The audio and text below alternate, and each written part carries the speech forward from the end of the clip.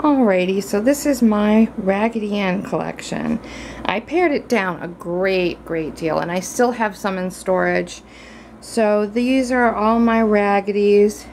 I tried to get an Andy for all of my Anns, but I haven't succeeded for this Ann or that Ann because they're kind of an odd size. I can't really find Andys to go with them very well. But I just got this Andy recently.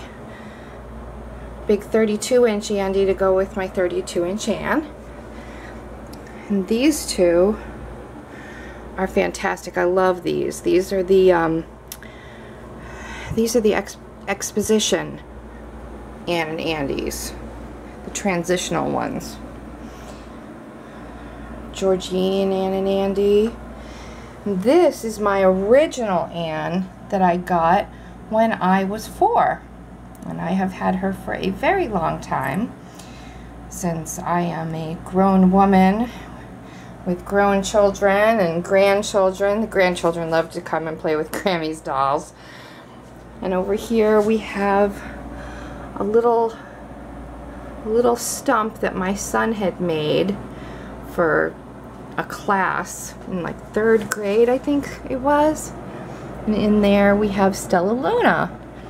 And there's a Raggedy Ann Hitty in here that's really cool. There she is. Hey there. And then under here we've got a bunch of little dolls in a basket. Bunch of fun things. It's kind of dim under there. Sorry about that. And coming over here, we have some more American Girls. This is a doll that I won in a raffle when I was working in American Girl. Her name is Boston Strong. She was the raffle that benefited the Boston Strong. And Kaya here having some lunch. And there's Sonali and Marie Grace and the dogs. So that's the living room. That's the living room, and I have a very tolerant husband to put up with all these dolls in my bedroom and living room, wouldn't you think? He's got dolls on his desk, but I can't film his desk because it's absolutely a disaster, and I just won't show it. But anyway, we'll see if he can clean it up, and then I can get pictures of his dolls too.